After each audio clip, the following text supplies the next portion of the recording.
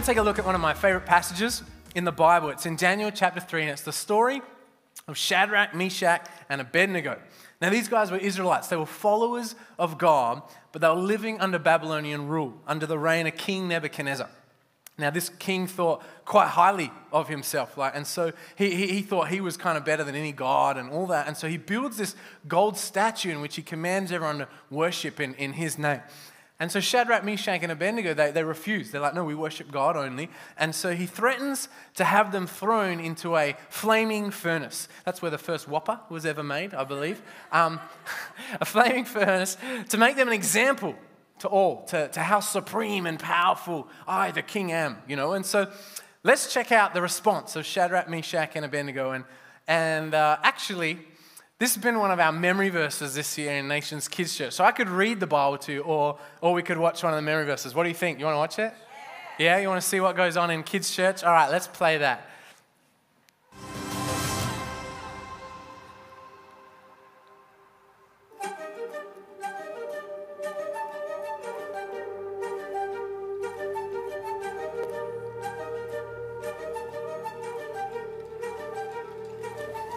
Daniel chapter 3, verses 17 and 18. Daniel chapter 3, verses 17 and 18. Daniel chapter 3, verses 17 and 18. Daniel, if we are thrown into the blazing furnace, the God we serve is able to save us. He will rescue us from this mighty king. But even if he does not, we will worship God only. But even if he does not, we will worship God only. But even if he does not, we will worship God only. If we are thrown into the blazing furnace, the God we serve is able to save us. He will rescue us from this mighty king. But even if he does not, we will worship God only. But even if he does not, we will worship God only. But even if he does not, we will worship God only. We will stand. There you go. If we are thrown into the blazing furnace, the God whom we serve is able to save us. He will rescue us from his mighty hand. But even if he does not, we will worship God only. Amen? Some of you are kind of bopping and getting into it. I like that. A couple of you kind of giggled at the start, but by the end you're like, oh, this is awesome, all right? Hey, our kids love it. We got little 4-year-olds that are running around their houses saying, I will worship God only, So good. Amazing what God's doing in kids ministry. It's also amazing what they put me through and get me to do and help them. This is heckling at the front row. What's going on? Look, I do love it, all right? I do. All right, what are we doing? We're preaching. All right, let's continue on from the next verse. I didn't wrap the whole thing. All right, verse 19. Then Nebuchadnezzar was furious with Shadrach, Meshach, and Abednego, and his attitude toward them changed. He ordered the furnace heated 7 times hotter than usual and commanded some of the strongest soldiers in his army to tie up Shadrach, Meshach, and Abednego and threw them into the blazing furnace. So these men, wearing their robes, trousers, turbans, and other clothes, all very flammable items, were bound and thrown into the blazing furnace. The king's command was so urgent and the furnace so hot that the flames of the fire killed the soldiers who took up Shadrach, Meshach, and Abednego. Oh, that was his strongest men. Jeez. And then these 3 men, firmly tied, fell into the blazing furnace.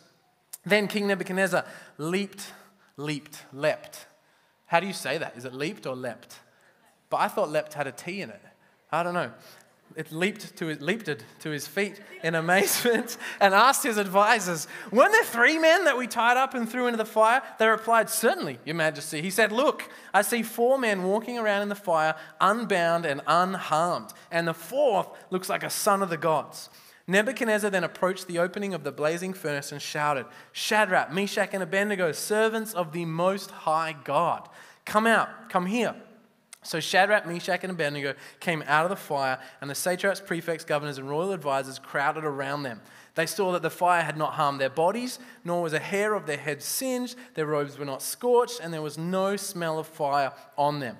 Then Nebuchadnezzar said, "Praise be to the God of Shadrach, Meshach, and Abednego, who has sent his angel and rescued his servants. They trusted in him and defied the king's command and were willing to give up their lives rather than serve or worship any god except their own God." What an incredible account. So much in that, right? How good is God, right? You know, in kids' church, we called that series, We Will Stand, right? What were they standing? Well, these guys were standing on a conviction of the goodness of God to the point where they're thrown into their death, but God miraculously saves them from the fire. They don't even smell a smoke, and that leads this king to then praise the true God. Man, I look at these guys and their ability to say, no, we won't worship idols, we won't bow down to the pressure of our circumstance. Like, their lives were at stake, yet they had this unwavering conviction of the character of God. Like, I know who my God is. Like, He is good. He is faithful. He is powerful, and He is able to save us. Isn't that such a supreme level of trust in who God is and how good He is? But you know what? These guys' revelation goes even deeper than just things when things kind of go their way, but it goes beyond that. And this is evidenced by they say, you know what? Our God can save us, but even if He does not, some of my most favorite words in the Bible, but even if He does not, nothing changes, right? It doesn't change anything. He's still the one that we worship. His goodness will prevail in some other way. You see, when you know His goodness, you carry hope. When you know His goodness, you carry hope. That's why David could say in Psalm 27, verse 13, I would have lost heart unless I had believed that I would see the goodness of the Lord in the land of the living. Yeah. In other words, I would have totally given up had I not known God for His goodness, for coming through for me. His goodness is the antidote to your hopelessness. His goodness is the antidote to your hopelessness. We can stand on the reality of His goodness to know that whatever we go through, right, we can place our hope in Him and His goodness, amen? That's why Christmas is meant to be a season of joy. It's because it's when Jesus came into the world, the hope for all humanity. His goodness is for you, though. It's not just, He's good and He's over there. No, His goodness is for you and for whatever you're going through. Romans 8:28 says we know that in all things God works for the good of those whom He loves, those who have been called according to His purpose, right? Whatever is going on, find hope in the reality that He is good. You know, let me share this testimony. Maybe for you, you're feeling a little bit hopeless about the situation of your health. Let me read this. This is one of the praise reports that someone in our church sent in. 6 years ago, my dad was in a cycling accident where he badly broke his hip and required a full hip replacement. It was later discovered that either in the surgery or the accident itself, one of the nerves was severed. This meant he lost 80 to 90% of the strength in his injured leg. His other leg could leg press 70 kilos, this one only 5. He spent the next 6 years struggling with pain and a lack of mobility in that leg and was no longer able to complete long and challenging bike rides like he used to enjoy. In July of 2022, on the Sunday night of Nations Conference, Pastor Tim Hall preached and invited people who needed healing to come forward. That night, my dad was miraculously healed and he gained back full strength in his leg again and was suddenly able to squat, run, and jump, all the things he couldn't do. 3 months on, his leg is as strong as ever, or months on, his leg is as strong as ever. And today, he completed a 360-kilometer cycle with a 1,500-meter elevation through the Pemberton region. Praise God for all He has done and all He is still doing. Amen? How good is that? Praise God. I would need 4 good legs to do a 360-kilometer cycle. No more mobility aids, no more painful long car rides. He really is good. He is, isn't He? Yeah. Let me read another one. Maybe for you, you're struggling with hope around your marriage or relationship. Well, check this out. Years ago, I was unfaithful to my wife, which caused my marriage to break down and we separated for some time. I was full of regret and guilt. And by the goodness of God, He led me on a journey of wholeness and eventually to restoration for my wife and I. Fast forward to now, my marriage has been fully restored and we've had another child since who loves God. He is so good to me. Yeah. Amen, hey? Amen. So good. You know, whatever has or hasn't happened this year for you, man, a revelation of His goodness is going to restore your hope. Amen? Do you know what else? When you know his goodness, you'll trust in him, right? When you don't know someone, you don't trust them, right? When you think they're not good, then you won't trust them, right? But when you know he is good, well, that gives you a firm foundation to build that trust in him. In Proverbs 3:5-7, Pastor Chrissy read it last week. It says, trust in the Lord with all your heart. Lean not on your own understanding. In all your ways submit to him. We can do that if we know he's good, right? And it says, and he will make your path straight. He makes it straight because he's good. You know, King David, he wrote Psalm 145. And it's the only psalm of them all that's titled as a praise of David. And he wrote it towards the end of his life as a summary, right, of all that he'd learned during this long lifetime of following hard after the Lord.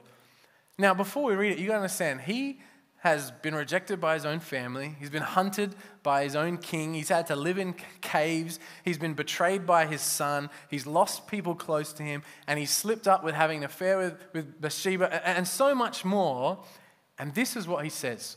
It's not going to come on the screen. Sorry, you just have to listen. Verse 1-7, Psalm 145. I will exalt you, my God, the King.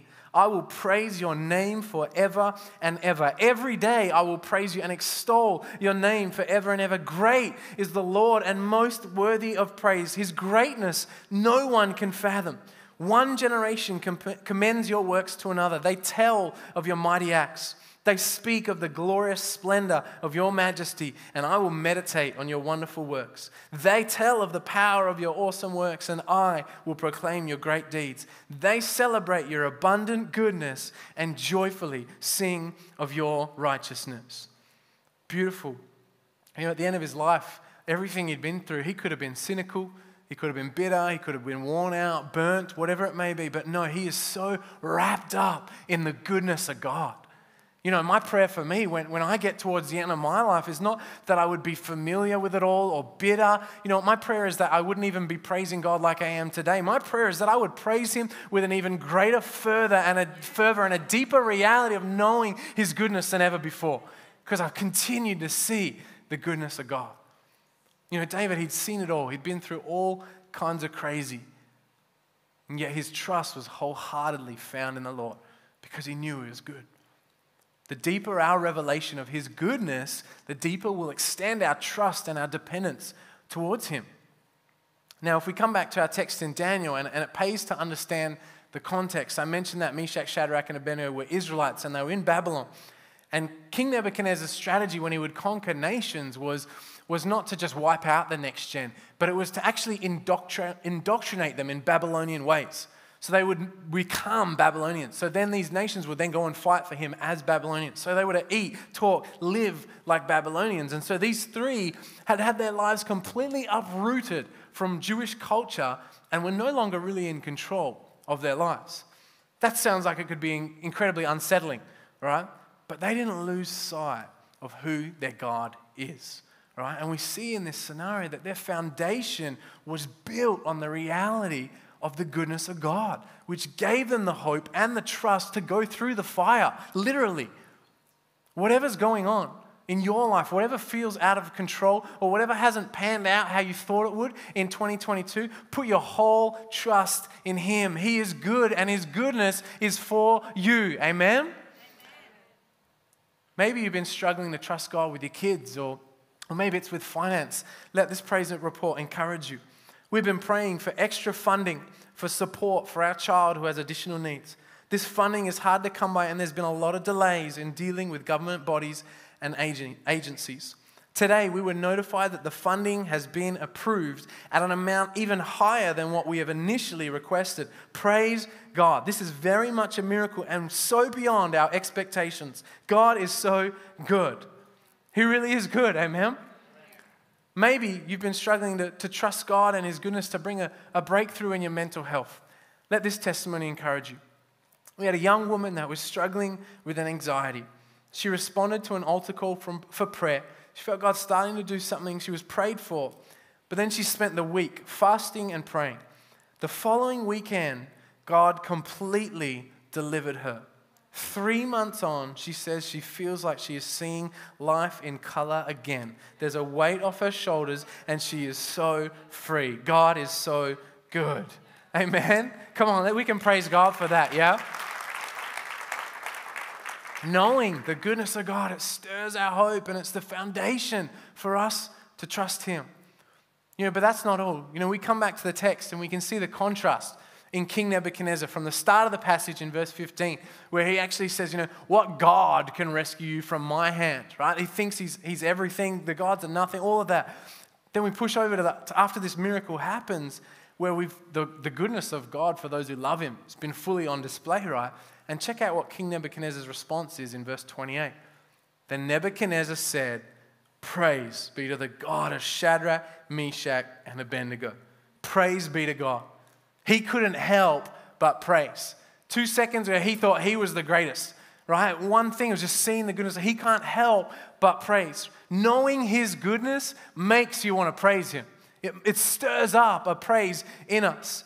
This praise report. Jesus came to me during prayer after desperately praying over a situation that only Jesus could help me with. I finally found it in my heart to forgive someone. He came and filled me to overflowing. Oh God, you floored me. I love you, Jesus. And it continues to go on to praise Him. Look at King Nebuchadnezzar. Look at this praise report. A revelation of His goodness makes you want to praise. If your praise to God is feeling a little dry or dead or habitual or mindless, come back to the reality of His goodness, right? And let praise well up out of you, amen? We don't have to be awkward about if I'm going to clap or not when I read a praise report. Get excited about it. It's okay, right? Yes. Let me give you another one. Last water baptisms, the mother of a daughter who was baptized was so blessed by the whole experience. Her daughter had a life-defining encounter. Her whole family was present and felt touched by the Holy Spirit. And since then, she's come to me multiple times, smiling ear to ear and just so stoked by the goodness of God towards her family. She is beaming and praising God. He really is good. Amen?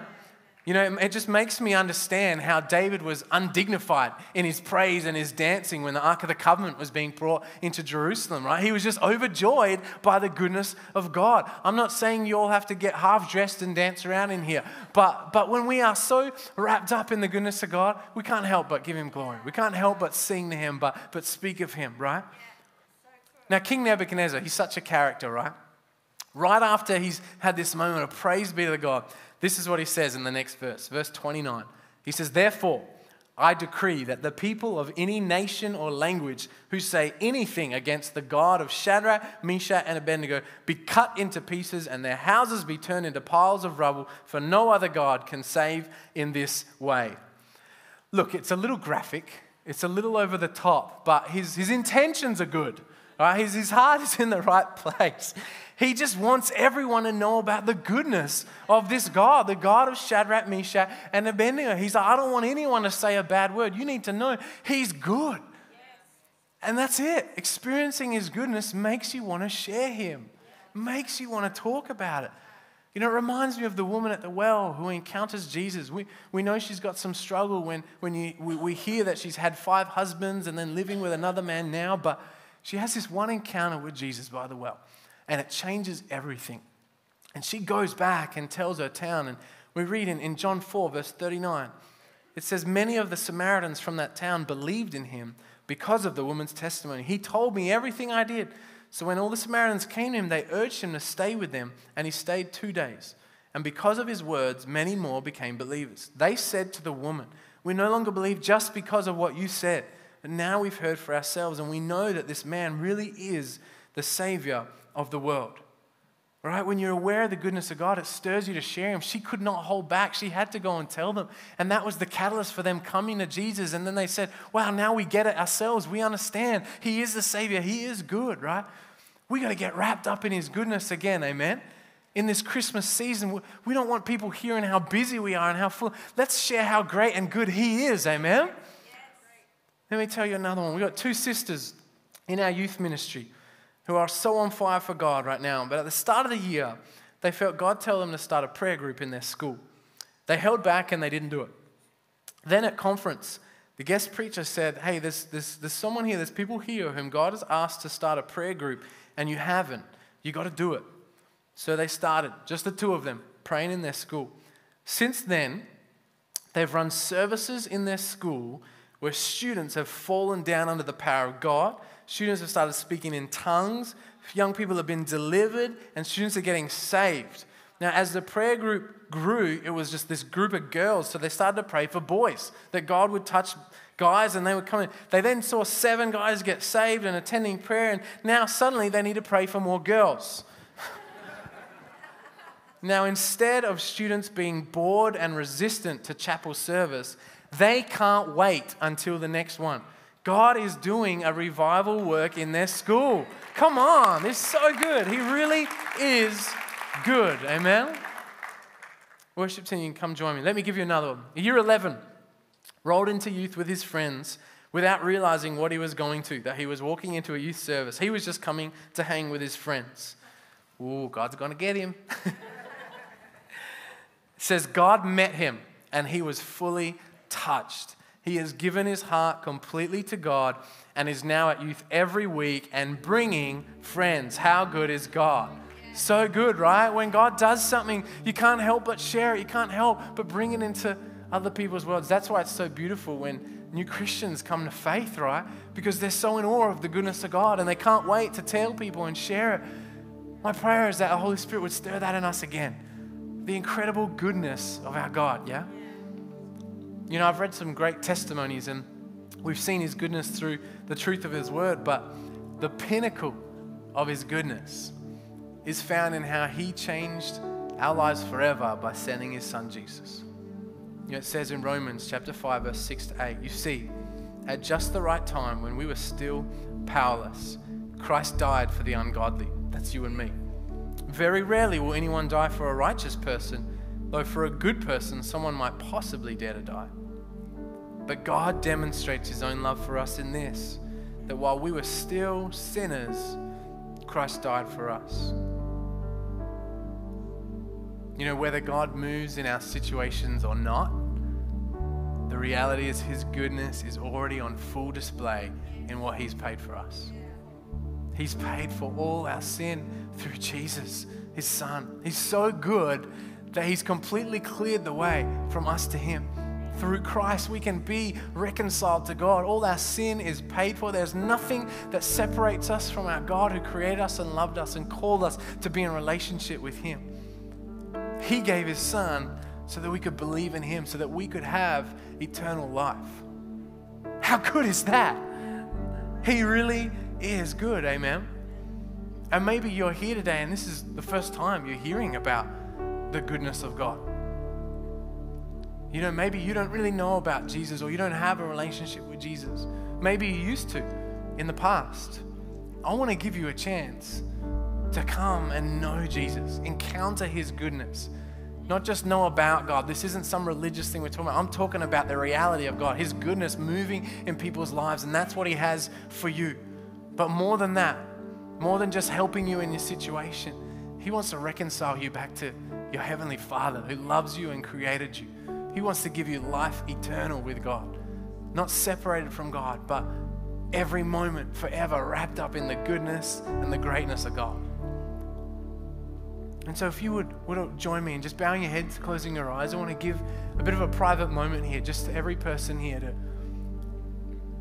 make a decision. If you don't know God, if you don't have this personal relationship with him that I'm just describing, or maybe you used to, but you've walked away and you just feel something's happening in your heart, that's God. He's calling you home. Now's an opportunity, a chance for you to come back to him, to choose him. And you need to know that he loves you. He knows you, the good, the bad, and the ugly. He knows everything. He knows what you're going through, what you've gone through, what's happened to you. And he says, you know what, I get it, and I love you, and I want to call you home. Where you've carried guilt or hopelessness, he's like, I want to deal with that. I want to wash that away. Where there's times where you felt lost or searching for something greater, something of meaning or purpose, he's like, I want to fill that void. Now, I'm not promising an easy life with Jesus, but I am promising that you'll encounter the goodness of God. And he loves you and he is for you and he's calling you home. And this is such an incredible moment, such a special and personal moment. And so if that's you today, you know you got to make this decision.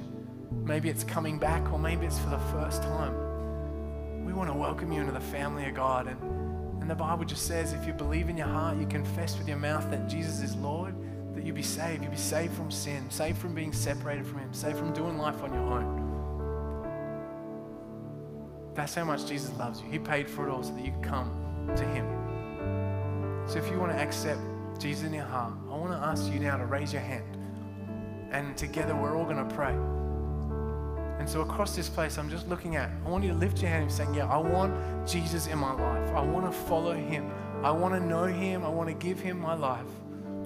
Raise your hand nice and high if that's you. You want to make that decision today. Just looking out across this place. Online, you can make that decision too. Just looking out. This is the best decision you could possibly make.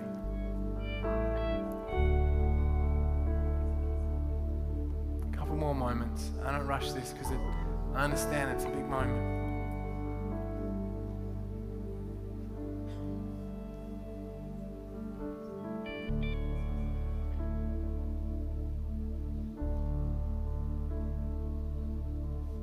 All right, I don't see any hands.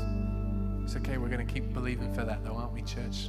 Now, if you made that decision online, I want to encourage you to go to nationschurch.com/online and you can give us your details so we can pray with you and journey with you. But church, would you stand to your feet?